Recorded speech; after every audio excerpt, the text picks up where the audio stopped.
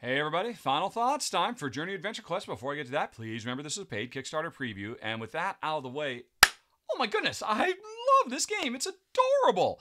And it's so much more than I thought.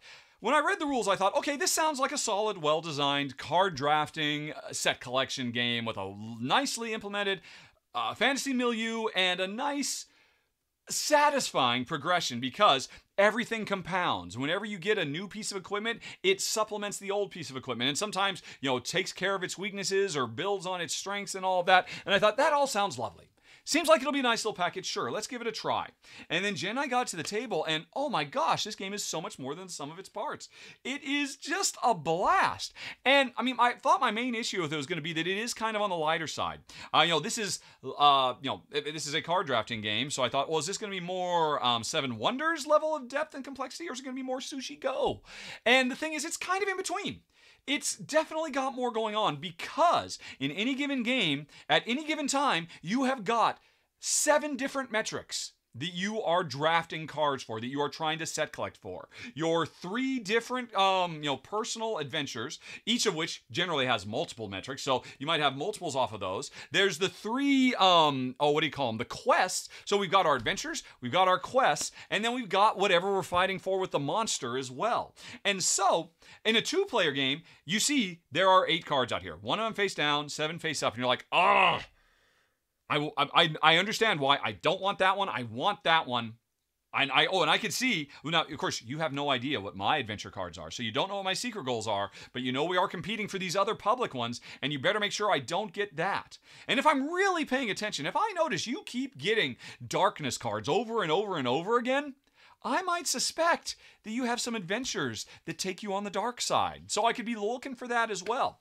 And so there's a lot that goes into the draft. And now, while personally I would have enjoyed if they have, for a 2-player game, had implemented still the whole, oh look, I've got several cards, I'm going to keep one and hand the rest around. There's a lot of ways games have done that over the years, to emulate a third player in different ways, or, hey, I'm keeping one, I'm trashing one, I'm drawing one. That was, something for Among the Stars. What they did here as a 2-player game, I think works totally fine. This is a Field of Green style draft where, okay, there's all these. There's a little bit of the unknown with the one that you never know. You could get very lucky, you could get very unlucky. But hey, even if you get unlucky and it turns out to be terrible for you, you can always just trash it for 2 coins. And I like it. I very much enjoyed the draft.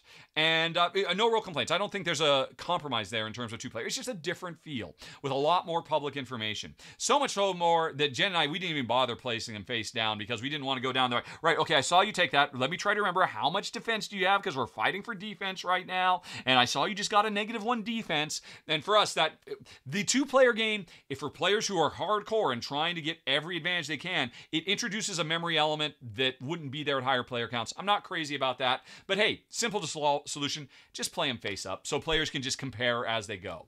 And that's fine. So, and of course, there is the one. That makes the one that's face down even more valuable because nobody knows what it is, which of course is the way it works in a normal game with a higher player count. So anyway, so I like the draft. I would love to try it with the traditional style of draft. Maybe someday I'll get to play it at a higher player count because I think it'll work great. And this goes up to a high player count. It's like 5 or 6, if I recall correctly. You can hit that I in the top right corner screen and go check out the Kickstarter page, because I don't remember exactly how much. But anyway, so I like the 2-player draft, and I like the story that's told here, and I especially like this. This is so much more engaging because often cards will want to be drafted at a specific time, not just first, oh, I want to grab that, but oh no, if I wait and grab it at noon, it'll be even more valuable. And since I'm first in turn order, although again, at higher player counts, there is no turn order. Everything's resolved simultaneously. So you get that extra level complexity. Or the fact that, okay, I want that, but if I take it, I don't have any money. So I've got to wait. I've got to take another card solely so I can trash that card so I'll be able to get it. But if I don't grab that now, will you grab it? And so, again, Jen and I found, because we could see each other's cards, we could, okay, I bet, you probably don't value that. I'm pretty safe leaving that on the side. I'll go for, oh no, you took it anyway. So, again, very fun. Again, and if you're going to play this as a 2-player game, I would suggest just play the cards face up, except for the mystery one, because who wants all that memory stuff? Okay, another thing, so while I'm talking about tweaks I would make to this game, officially, the rules say you play the competitive mode, where all of the quest cards are, hey, there's a first and a second place, and you get to add the, what do you call them?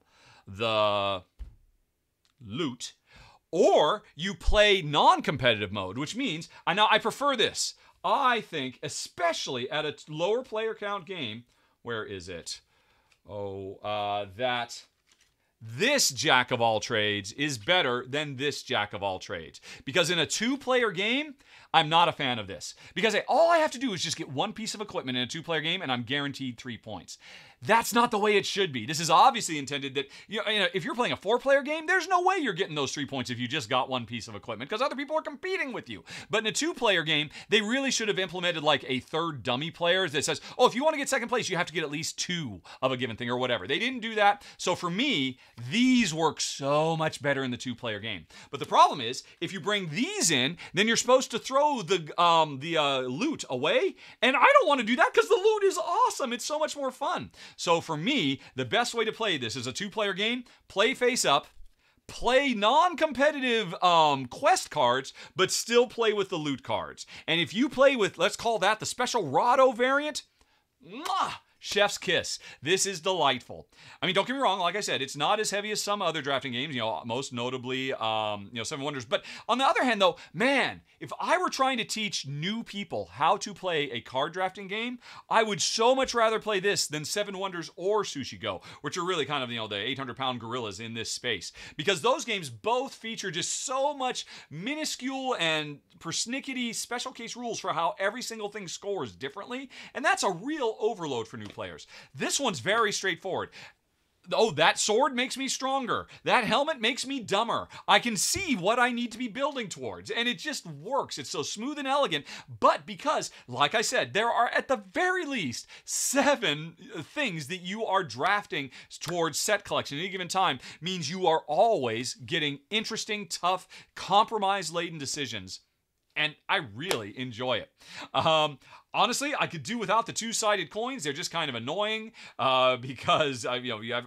Is that they are different sizes, but I never understand why publishers do that. I mean, just let me stack. Anyway, doesn't matter. What else? Do I have any other complaints? I did complain. My 2-player complaints. But again, instantly, easily fixable. So I'm super happy with that. I would love to try this at a higher player count. Oh.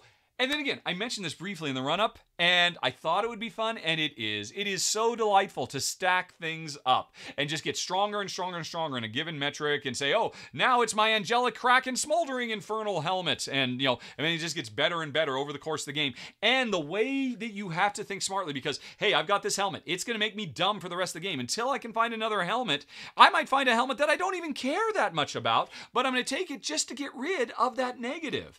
Smart stuff. And the fact that the monsters do it too makes them a growing threat that is, fun to play against too. Long story short, folks, with a couple minor provisos, I am very impressed by Jack. More so than I thought it was going to be good. I didn't realize it was going to be this much fun. And that is the preview for Journey Adventure Quest. Thanks very much for watching, everybody. Have a nice day. Talk to you later. So long. Bye-bye.